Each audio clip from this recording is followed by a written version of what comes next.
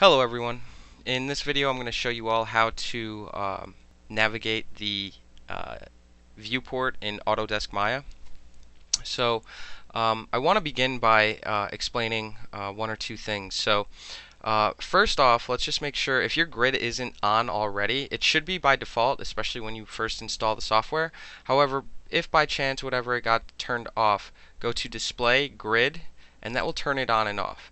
So for this, we definitely want it on because it's going to really help you visually understand the viewport and the workspace you have as we start to sort of figure out how to maneuver in this viewport. So the first thing I'd like to explain, I think it's a pretty important concept here. The center of this grid, so you'll notice these bold lines here, here and here, and they create this plus sign or an X, right? So directly where they intersect, right in the center here, this is known as your origin. So that's x equals 0, y equals 0, and z equals 0. So what that means is this is the center of the entire workspace of your scene. Okay? So another thing to take note of is right down here, excuse me, let me get out of the way.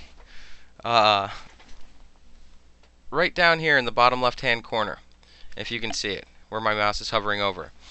That is a little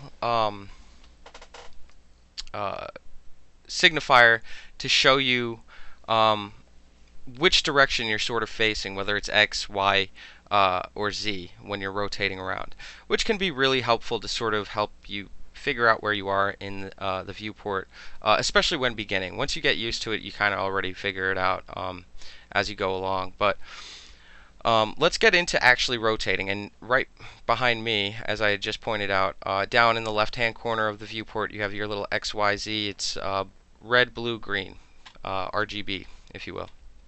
So holding Alt and left click, you'll notice this little it's almost like a recycling symbol in a way.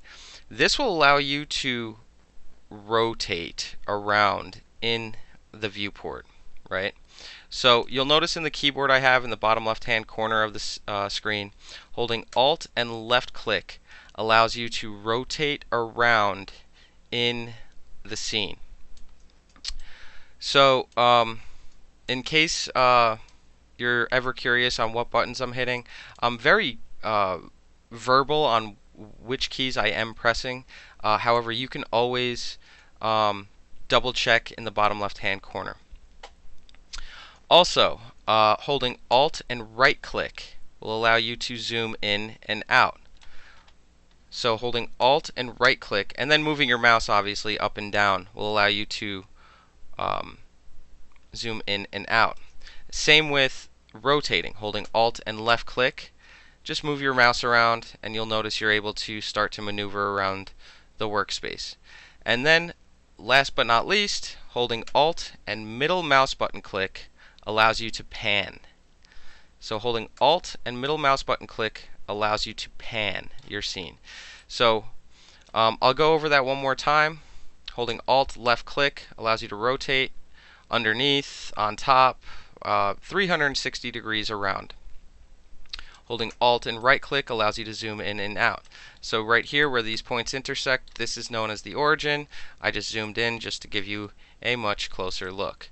So holding Alt and middle mouse button will allow you to pan. Okay, so that's really all there is to navigating. It does take some practice, so give it a little bit of time and you will get used to it. It'll be like second nature riding a bike as the semester goes on. You'll get really comfortable to using those controls. So one last thing I'd like to cover. I know I believe I covered it in the last user interface video, but I figure I might as well cover it one more time since it does involve viewports. The two buttons located right over here. Okay, panel layout, and so this is just the panel layout shelf, I guess. So You'll just go ahead and click here if you want to show all viewports, or click here for your perspective. So I'm going to switch really quickly a different way. By tapping spacebar, make sure your mouse is hovered over the actual viewport. When you tap spacebar, it will give you these 4 windows. So it's going to give you your top, which is your Y axis, your Z, or your front viewport, which is your Z axis, and then your side, which is your X axes. So it's just giving you these orthographic viewports of X, Y, and Z, but also labeled front, side, and top. Now, one other thing I would like to go right into here is that by tapping spacebar into the top viewport, it doesn't matter any other one besides the orthographic view. If you hold Alt and left click, you will not be allowed to rotate. It says orthographic views are currently locked. Now, you don't want to change any settings on that because you just don't want to. Basically, what the orthographic means is that this is a 2-dimensional view of your 3D workspace. So it won't have the perspective of your object. It's going to be this would how do I explain it? So when you begin modeling, if I just go ahead and create a cube, right? We have a cube and we can see all 3 dimensions. In here, you will only be able to see the top of this one, this front on this viewport, and the side of this shape here. Now, you can pan and you can zoom in. However, you cannot rotate, and that's only for the orthographic one. So I'll go ahead and show you firsthand. So you can zoom in and out, you can pan, but you cannot rotate. And last but not least, okay, so zoom, pan is good, and rotate is not. And one last thing just to take note is what I was talking about with that origin before. The position of this cube right here is on translate X, Y, and Z is 0, 0, and 0. So that is the origin of our workspace. So other than that, I don't really have too much else to show you on this. If you do have any questions, go ahead and shoot me a message, or inbox me, or email me, whatever you're comfortable with, and I'll get back to you as soon as possible.